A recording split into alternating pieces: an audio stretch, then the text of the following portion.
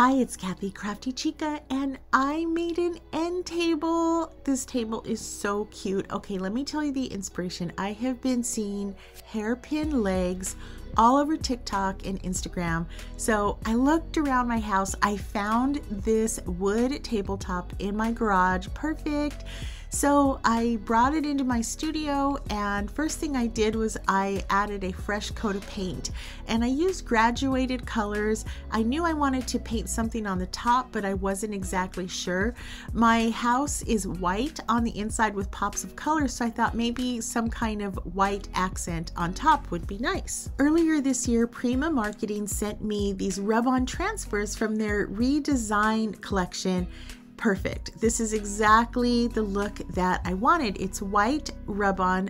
It comes with a little burnisher tool, so you just go over and you rub over all of the designs. And I like how it's rustic looking, so if it doesn't transfer perfectly, that's what it's supposed to look like.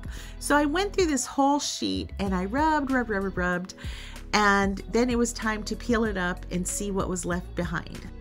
After all that burnishing, let's see what comes up. Oh, a lot of it did not transfer. Okay, time to go to plan B, more burnishing. This time, I just decided to go for it. I just peeled off the whole thing. You could see a lot of it did not lift. So before I went on any further, I was like, I'm gonna figure this out. I know there has to be an easier way. And yes, I found it. The best way to do this is to lift some of the plastic and then rub the design as you lift the plastic, just piece by piece. Put on a good audiobook or a movie. This takes a little bit of time, but it's worth it.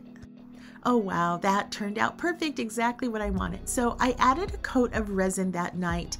However, the resin, it separated on parts where the transfer was. So the next day after it was cured, I added Mod Podge over all of the open parts, and then I mixed up a second batch of resin to give this tabletop a second coat.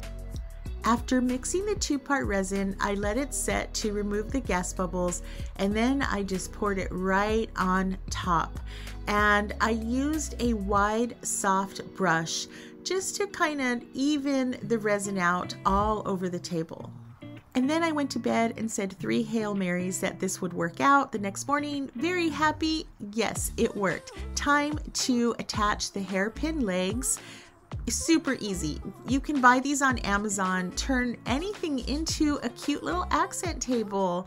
Thank you so much for watching my video. Don't forget to like, share, and subscribe. And let me know, is this a project you'd like to make? And for more projects, check out craftychica.com. Thanks, guys.